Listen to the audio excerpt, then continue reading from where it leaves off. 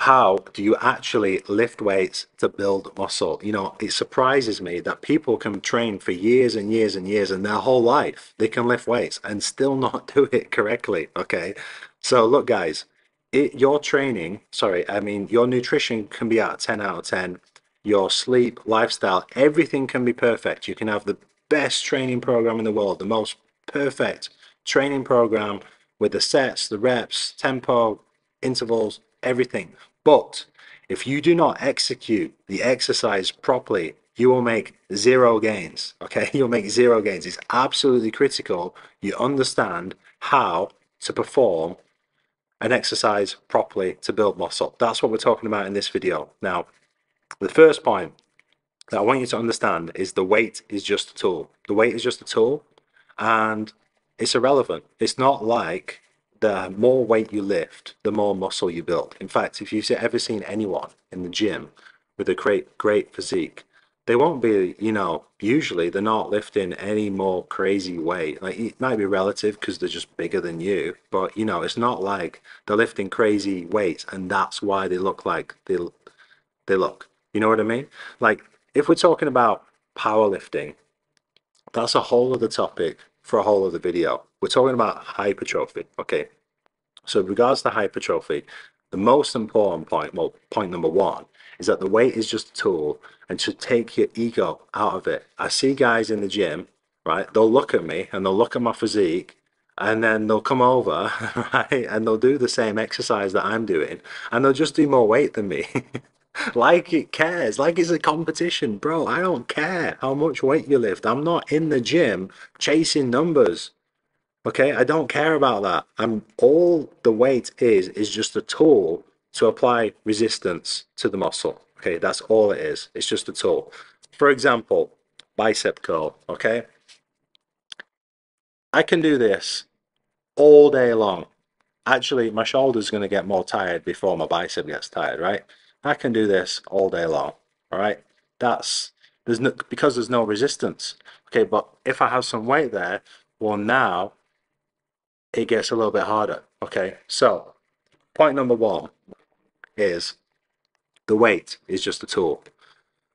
Point number two is what is the target muscle that you're trying to work? Like people get this so wrong. I just see this all the time, particularly with bench press. Okay, bench press. I see this all the time. People are just like moving the weight up and down. Like it's not as simple as moving the weight up and down, like or from A to B. You're not moving weight. You're performing an exercise, and you're going to make sure the muscle in question is the correct muscle in question is under tension and actually doing the work because there's a million ways you can move a weight from one position to another doesn't necessarily mean that you're using the right muscles or you're doing it in the right way. You know, you can swing a bicep curl up, but that doesn't necessarily mean that you're actually working the bicep. Okay. So point number two is what is the target muscle and have we isolated that muscle correctly? Okay. Now, if you don't know what the target muscle is when you're doing an exercise, you need to you need to know this shit. Like you absolutely have to know this. So if you have an exercise in your training program and you're not sure what to do, well, you're going to have your phone in you with the gym because everyone's on the phones these days in the gym. So you go on YouTube and you search how to perform X exercise. Okay, and there'll be lots of videos there. Just choose the one that you like. Okay, watch the video, perform the exercise at a relative weight. Don't go crazy with the weights because you're still learning the exercise, right? So do a lower weight than you think you need to do. Okay, watch the video, try the exercise. Then you're going to need a break. So watch a video again. Don't take too long, but just watch another video. Carry on watching the same video. Try again. And this is how you teach yourself how to execute the exercises properly. Because if you're not executing the exercise properly, you make zero gains or you just make gains in the wrong place. Okay, so you have to, so critical to make sure that you're executing the exercise properly with the correct muscles isolated. You need to know the target muscle groups for every single exercise that you do.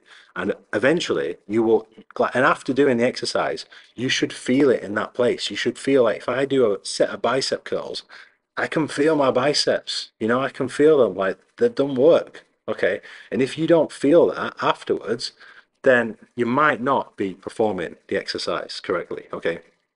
Also, with regards to this, is mind muscle connection, because with every muscle, you have concentric and eccentric. You know, I'm contracting and then I am lowering the tension. I'll talk about that in the next point, in point number 3. But um, you want to feel like, can you feel and think about the muscle fibers? Like, just really feel, oh, can I feel the muscle fibers contracting in the bicep?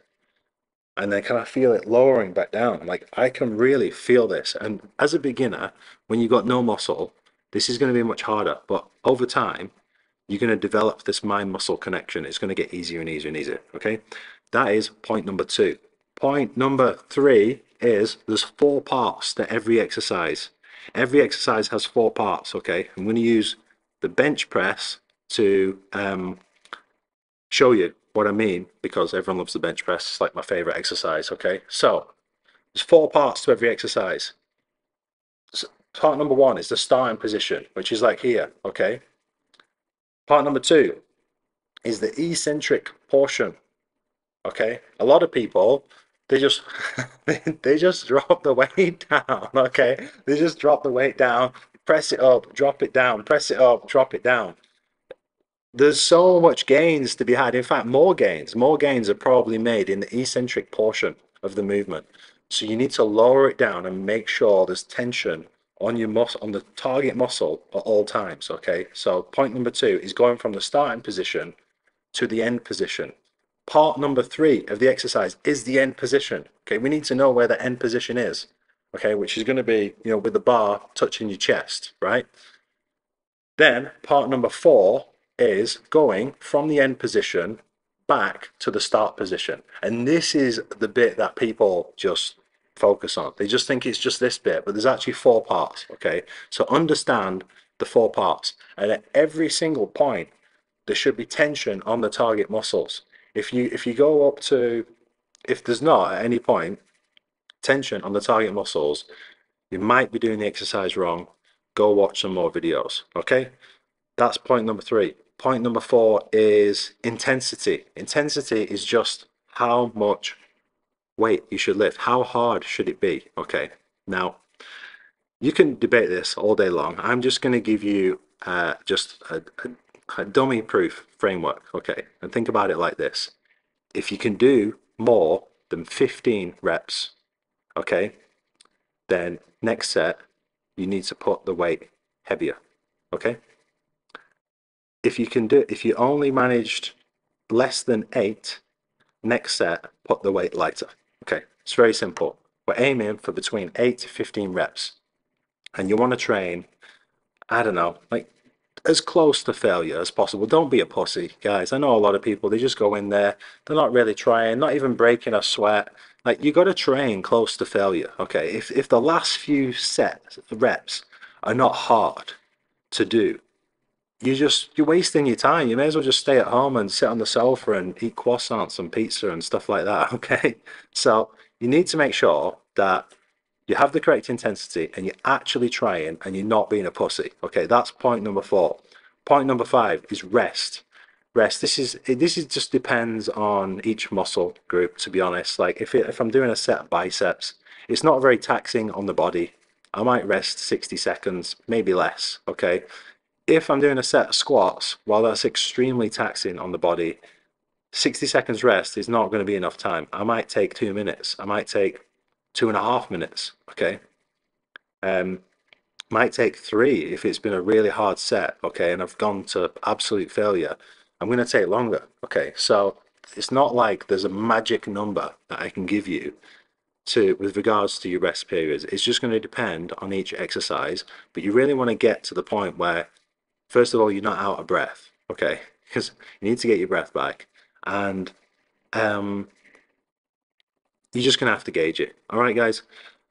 Point number five is, oh no, five was rest. Point number six, this is the last one. The last point that I want to make is with regards to tempo. Okay, a lot of people just, like I said on point number three about the four parts to an exercise, they just ignore that completely.